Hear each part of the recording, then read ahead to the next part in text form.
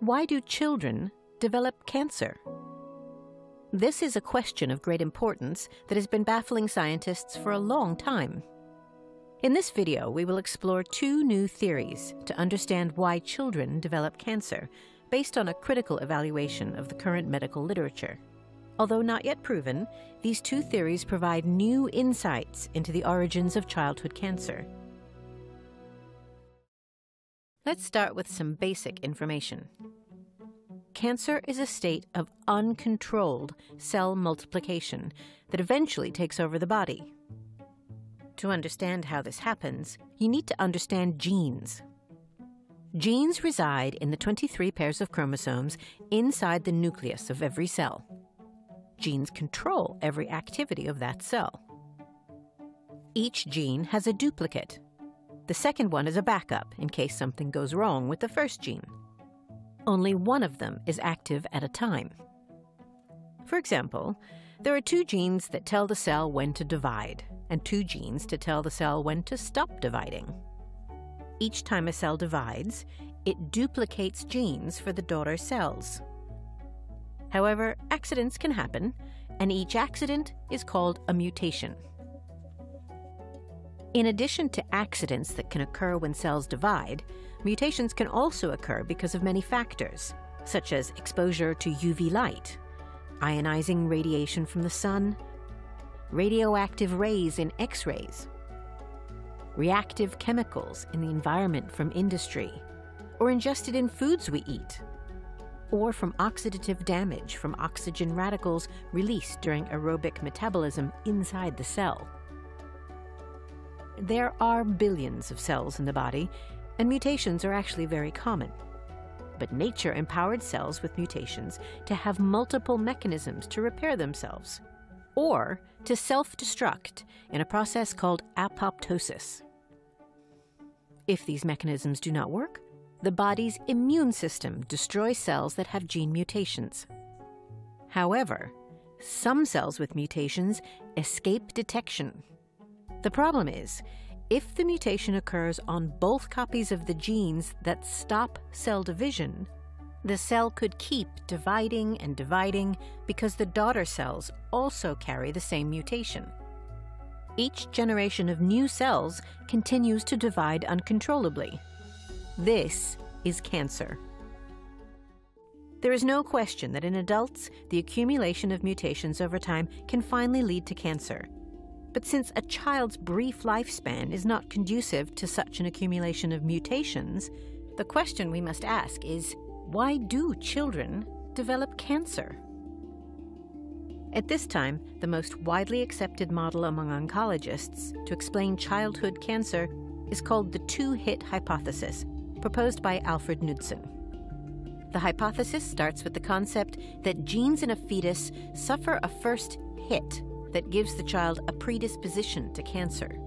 The nature of this first hit and how it damages the cell is unknown. Then in some children, there is a second hit that triggers the cancer. The nature of this second hit and the mechanism of cancer cell formation is also unknown. So, is there another theory? The rest of this video will explore two explanations as to how a cancer cell might form in the fetus and later, in the child's life, develop into full-blown cancer, even with no mutation. The earliest cells that begin to form after the sperm enters the ovum are called stem cells. They are just like the very first cells that divided on Earth, which I call the Adam cell, because they use an internal signal to activate cell division. Starting in the embryo, the body produces totally potent stem cells that divide in response to their internally generated signals. These stem cells can become any type of cell in the body. Later, totally potent cells become pluripotent, meaning they get assigned to a location where they divide to create the cells needed only to function in a specific organ. When a totally potent stem cell becomes pluripotent, it deactivates the response mechanism to divide based on internal signals. Instead, it divides based on signals coming from outside the cell.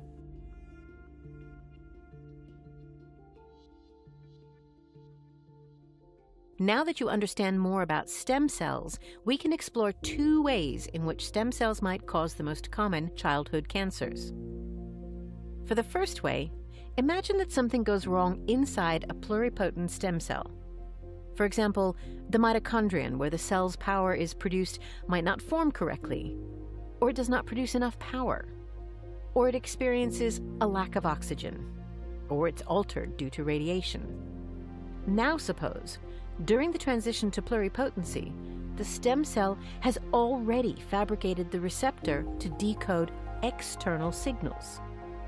However, when it responds in an attempt to create more cells, the lack of a functional mitochondrion to burn the fuel creates a very acidic environment inside the cell, similar to what happened in the atom cell. The acidity keeps increasing due to ongoing metabolic activity.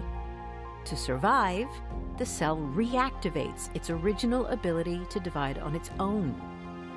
Then, if the daughter cells also show the same propensity to divide, this pluripotent stem cell is effectively a cancer cell in waiting, hiding in the body, ready to divide at any time. This could explain childhood cancers such as leukemia or lymphoma. The second way a stem cell can become a cancer cell might explain the cause of brain cancer in children. For example, in the fetus, pluripotent stem cells assigned to create nerve cells are sent to the site of the head. This movement has to be precise, and the cells must position themselves properly with regard to location and orientation. But imagine that a stem cell is lost or becomes unattached from the others, and it becomes an orphan cell. Then let's say the orphan cell responds to the signal to divide, but because it is not a recognized member of the local group, it fails to respond to the signal to stop dividing. This stem cell is effectively a cancer cell in waiting, hiding in the body, ready to divide at any time. In both of these methods, the reversion to atom cell status and the orphan cell, we can see how stem cells can form a cancer without any mutation of genes in the nucleus. I believe these 2 explanations about stem cells help us to understand the formation of the most common childhood cancers, and perhaps one day will help us to prevent them or to push them into remission at the earliest time possible. For more information on this video, we invite you to read this new book from Dr. John.